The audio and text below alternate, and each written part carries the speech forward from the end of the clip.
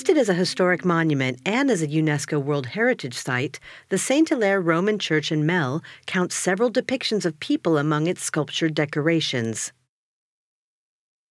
Compared to sculptures in other Romanesque churches in the Mellois area, they give us an insight into the daily life and entertainment in the Middle Ages.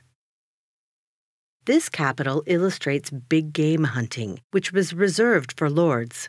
A richly dressed man kills a wild boar with his hunting spear, assisted by hounds.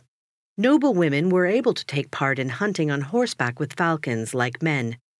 The birds killed and brought back small game themselves, as we can see in this bas-relief that comes from the Javarzay church.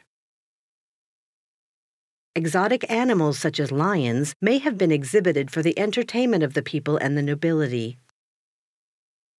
As in the church in Villiers-sur-Chizé, those exhibiting the animals and the tamers seem to impress their audience by measuring up to the wild creatures.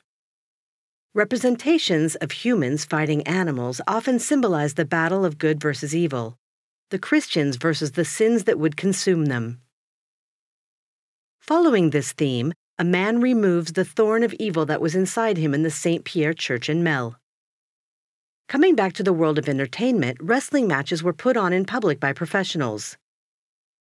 They sometimes used accessories in contests of strength, like in this example from Verrines-sous-Selle.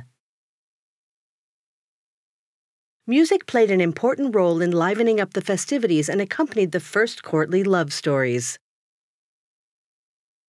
Here, two musicians play a psaltery harp, while the two viol players accompany an acrobat dancing on its head, in a scene identical to this capital in the Villiers-sur-Chizé church. Acrobats, musicians, wrestlers, and animal tamers were all included in entertainment under the title of minstrels.